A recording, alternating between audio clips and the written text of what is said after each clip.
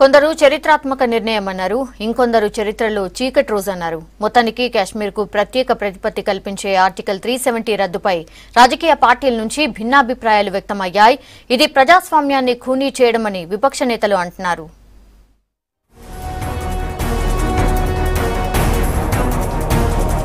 కేంద్ర ప్రభుత్వ నిర్ణయం సాహసోపేతమైందన్నారు శివసేన చీఫ్ ఉద్దవ్ ఠాక్రే.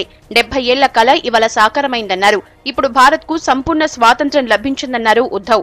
ప్రధాని నరేంద్ర మోడీ, హోంమంత్రి అమిత్ షాకు అభినందనలు తెలిపారు. ऐतिहासिक दिवस आहे आणि इतके वर्ष जे स्वप्न या देशातला प्रत्येक नागरिक आपल्या हृदयाशी बाळगून होता.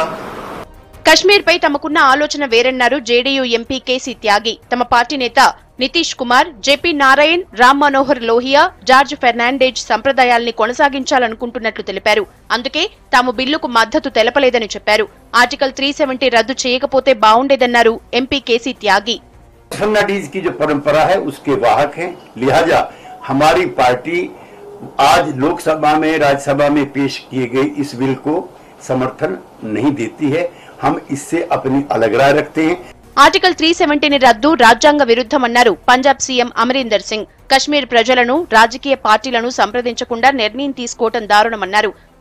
But to go ignoring the parliament and going according to the governor's report and changing the whole system of the state from a full-fledged state into a union territory, I think this is completely against the constitution.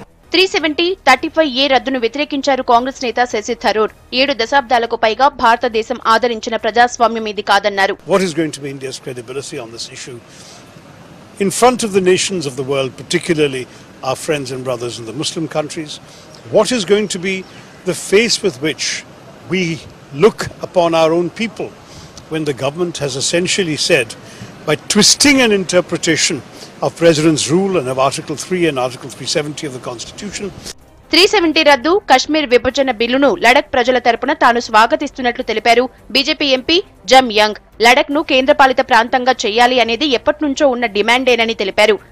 DMK అధినేత Stalin article 370 రద్దును వ్యతిరేకించారు. కశ్మీర్ ప్రజల అభిప్రాయం తెలుసుకోకుండానే 370ని 35Aను రద్దు చేయడం correct కాదన్నారు. ఇది ప్రజాస్వామ్యాన్ని ఖూనీ చేయడమేనని చెప్పారు స్టాలిన్. ఆర్టికల్ 370 రద్దు విషయంలో భారత ప్రభుత్వం కశ్మీర్ నాయకుల అభిప్రాయం తీసుకుని ఉంటే బావుండేదన్నారు ఎన్సీపీ అధినేత శరద్ పవార్. వారిని సంప్రదించిన తర్వాత నిర్ణయం తీసుకుంటే బావుండేదన్నారు.